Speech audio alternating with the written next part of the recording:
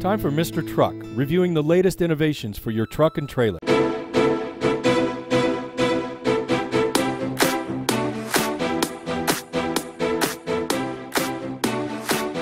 Mr. Truck here with an SUV review up here in the Rockies. We're up at Estes Park and we are testing out this 2019 Volkswagen Atlas V6 SEL Premium. Now this is the largest Volkswagen SUV. I think it came out last year. This is a 2019. And it's got 276 horsepower and 266 pound-feet of torque, an 8-speed automatic. It'll tow 5,000 pounds with a 500-pound tongue weight. Now we're actually towing 3,660, so we're under the maximum weight. We are at maximum on the tongue, and we're trying out this new Gen Y glider hitch. It's a hitch that separates the balance of the truck and the trailer, makes everything ride better. We're testing out up here on some rough roads, but this is a 7-passenger. It's a luxurious SUV, 20-inch wheels, all the cool stuff, all kinds of toys and electronics. And it's got that panoramic moonroof, so it's a fun truck. We're doing fine. Haven't had a problem with power. We got sport mode. We got all these different modes, so you can go off-roading with it. You got snow mode, and it's cool. But anyway, heading home. Mr. Truck here with the latest and greatest in trailer accessory review. This time it's shocker hitch. They've got an airbag cushion for your gooseneck, an airbag cushion for your bumper pole. Isolates the truck from the trailer. Great products. You know, the truck and trailer almost joined together. That ball's pretty solid, so you get to feel each other. But you want to isolate that. You don't really want to drive in the truck and film what the trailer's feeling. Your horses probably don't want to feel what your truck's doing. This way they're separate, and it makes them ride better, makes it quieter, makes a better cushion between the two. And you know, you're talking about living quarters and all those things that go on the front of a horse trailer, you know, with the glued-in cabinets and the mirrors and all. When you were this car. No, honey, climb in the back seat. The third row, back here. Climb back there for now. Let's just see you climb back there. Whoa. Wow, just sit down, just sit down. See how much room you got.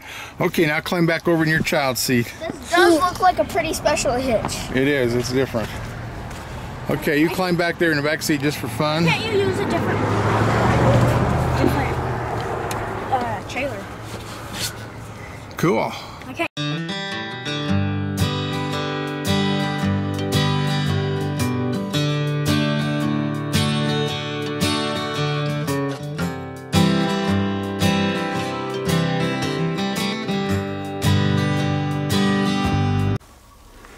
Well, that button shows you all around the vehicle.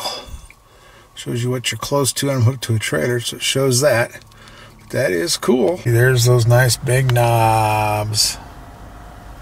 And then the 4-wheel drive system here. Well, it's an all-wheel drive. It's on all the time. There's your park brake. Your engine stop start. And then over here you can go to sport mode and shift it left and right. Change gears. Go manual and go up and down. Go left and right. And then up and down to change gears up or down. Pretty cool. Grab your hole down here underneath all this. Big console in the middle. Big console. Has plenty of room. A few more electronic plugins. Modes. And there you go. You got Eco and Normal and Sport. Custom. And then I can rotate these around and I think I can get, it's a snow. That's a snow. That's the normal mode.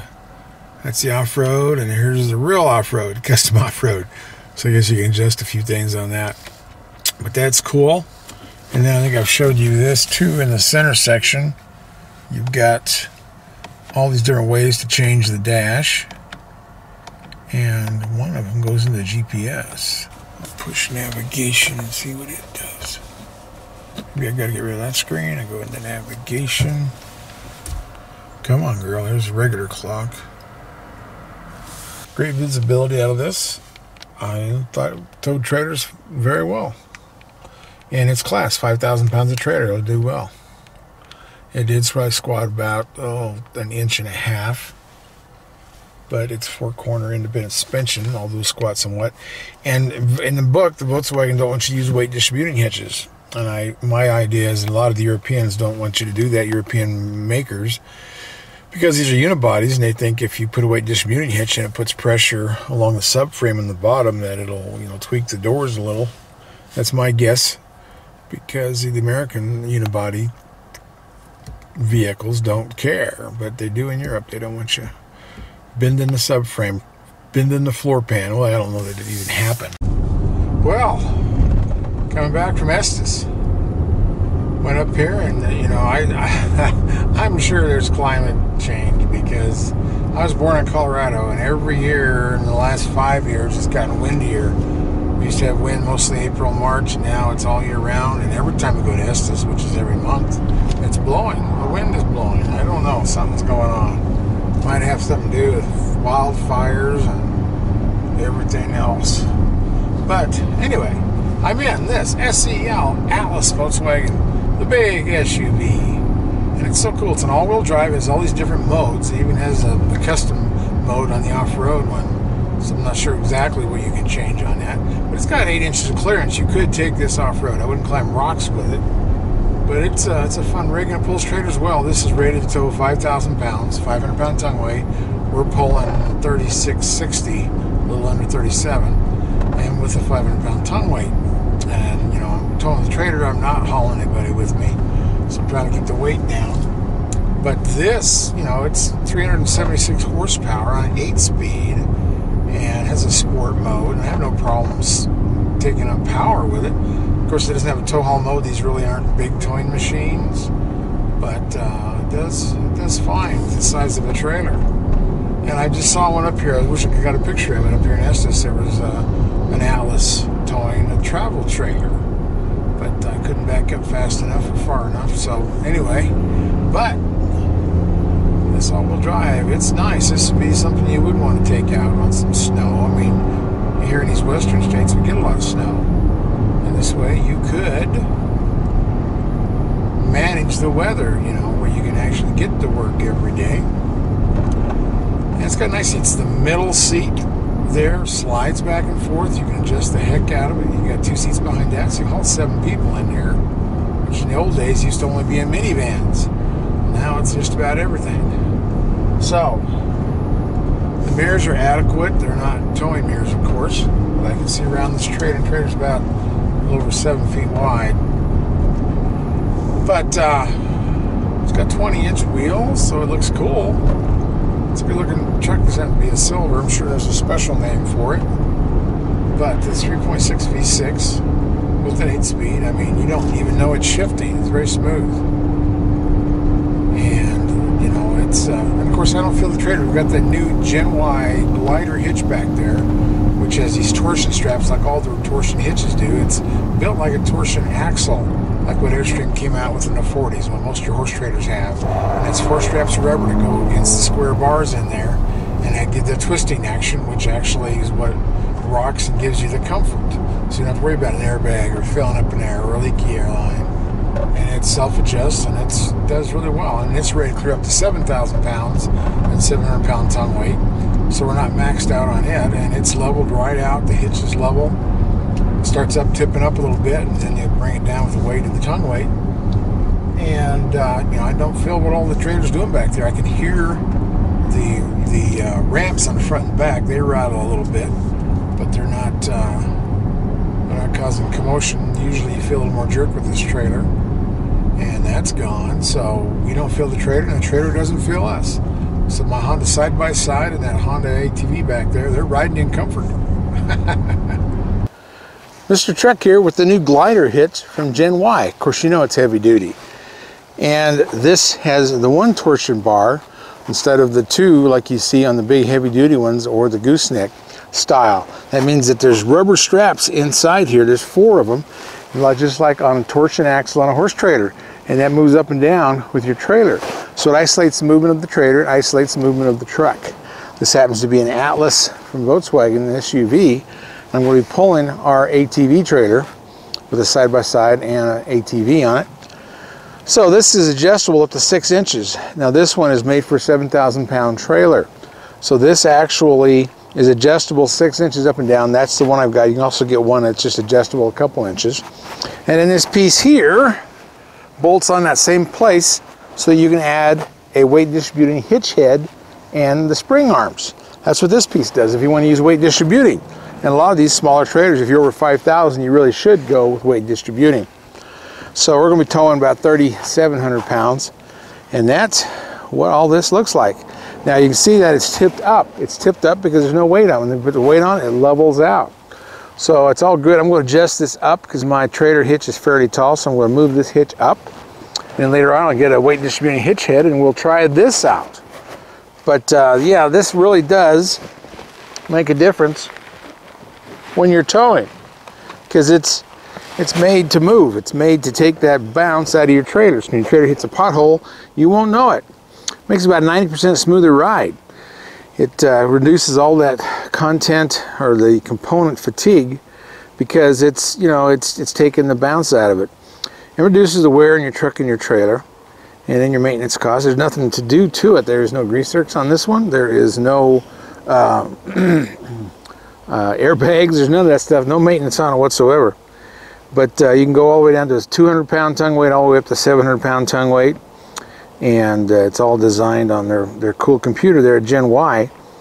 And it's passed all the tests. This is a 5-year warranty on the moving parts, and it's a lifetime on the rest of it. Of course, this thing's made like a tank, an Abrams tank. You cannot hurt these. And that's how that works. So I'm going to put it on the trailer. We're going to take it to the mountains tomorrow and test it, put a camera on it, and watch the movement of it so you can see exactly what it does. But this is the new glider. This is the new glider from Gen Y Hitch. Beautiful up here in the mountains. The Quakies are just about all turned and falling off the trees. But yeah, it's October in the Rockies. So we're going to still be doing a lot of driving up here, testing out some new vehicles. And the next vehicle we get is a GMC AT4 Arcadia. And we'll see what that does. And Kelsey will be back for that video, and then we'll have a special guest for that video. But here we are, coming back down the mountain. Now, this doesn't have a tow haul mode, so there's no grade shifting, but it's, and we're only running 49 miles an hour. And I'm getting all the way up, and it was getting 12 miles to the gallon with the trailer for the most part. Once in a while, I got all the way up to 12.2. But I like the visibility of this truck. I love that panoramic view in the mountains. You can see animals up there. You can watch the Quakies when they're turning. A lot you can do with the panoramic sunroof. But it's just floating. It's full independent. Of course, it's a unibody, just floating down the road. Having no issues with the ride and the comfort. And there's no road noise. It's a very quiet SUV. But I did take my grandkids for a ride in it. And got them in all the different seats. And the great cubic feet, I'll give you that here in a little bit, how many there is with all the seats down, with the driver's seat, and with just the back sections down. Because it beats a lot of the other SUVs in its class, like a Tahoe. It actually has more cubic feet than the Tahoe. And that was brought out by TFL Truck with Andre. But I'll give you more details. Well, we just towed this trailer up and down Estes Park. I get a big kick out of it. One of the funniest things about this is this 17 cup holders. Holds 7, but it holds 17 cups. So I guess you can really go to the bathroom a lot in this truck. It's a reflex silver metallic, and then of course it's a Titan black leather interior. And this, it's got all 5-star ratings except for the frontal and the driver and the rollover. Everything else is 5, and those 2 are 4. But the interesting to me is that 22% of the parts in this rascal are 22% are German, U.S. and Canadians 47%, and they build them and they put them together in Chattanooga, Tennessee. The engine is German and the transmission is Japanese. So that's good. And we tested this out. We tested out that Gen Y hitch at the glider. And it does. We dropped it 3 holes. It goes up and down 6 inches for adjustment.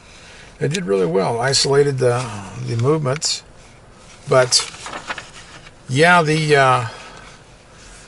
it's got 8 inches of clearance, and part of that has to do with what you see in the middle stack there when you run the modes.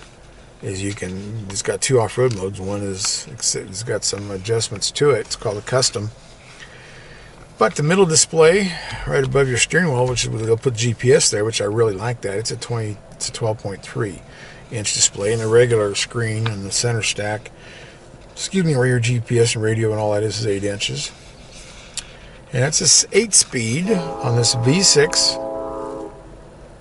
And I guess I told you horsepower 260 or 276 horsepower, 266 torque. It's got sport mode. It's got all the stuff for manually shifting it.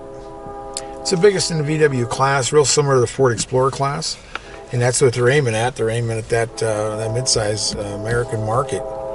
And this, this is that unibody, which Volkswagen invented unibody back in the 40s when they made the Beetle.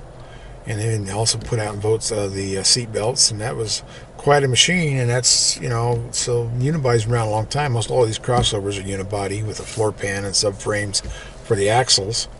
And, it's the big ones that have the body on frame. I'm kind of body on frame guy, but, in this size of a truck, this is what it goes. They're trying to make them lighter and more maneuverable, and it's 4-wheel independent suspension, which is, of course, is a good thing. And I love the adaptive cruise control on this. That's one of my favorite options on any vehicle. The lift gates, like a lot of these are doing, you run your foot under the bumper and it lifts the tailgate. Of course, it's got buttons on it. Now, according to the numbers I've read off of here, the cargo cubic feet, if you fold down the last 2 rows, you're at 96.8. If you fold down this passenger seat, you get all the way up to 153.7. That's a big jump. I'm not quite sure I understand that. But this, it's got the Fender speakers. My son loves that. And that's what Nissan's gone to. This is an all-wheel drive. They call it something else. Let's see. But the all-wheel drive, where is that puppy? It's got a special name. Oh, yeah, it's 4Motion. That's the all-wheel drive. So it's on all the time. And the warranty is really interesting on this. It's 6 years, 72,000 miles. That includes the powertrain. And then it's got a 7-year, 100,000 miles on corrosion. That's interesting. But it's got all luxury items on it. It is a 12-valve V6. 24-valve V6. Independent electromagnetic steering. It's got the anti-slip regulation, electronic brake pressure distribution, which is cool. So it can regulate front and back how much pressure to apply, which has to do with trailers and how heavy your tongue weight is. Of course, electronic stability control has been around a long time. I love the rear view camera, and it has a few cameras that show you a lot of cool stuff, like the 360, which is nice. Of course, the 20-inch wheels. These are all season tires. In Colorado, we need all terrains out here, but a lot of halogen lights on this. It's got those low-speed cornering lights too, which are really cool. You can see around the corner before you run into something when you turn on a corner. And the mirrors on this, they automatically fold when you shut it off and you lock it. And that is cool. I wish my truck did that. But it's got the rain sensing windshield wipers. I'm a big fan of that too. And it's got the 3-zone automatic climate control. And the second row's got climate control. I think the second row's got heated seats. The front's, of course, got heated seats. And all the independent stuff. A lot of charging ports on this. They're in the console. They're everywhere. Auto dimming inside the rearview mirror. And the manual roll-up sunshades are in the back there. My grandson played with that quite a bit. You roll it up and it shines your window. Which is nice. If you're riding in the back row a lot, that sun can really be a pain if you're driving on that side.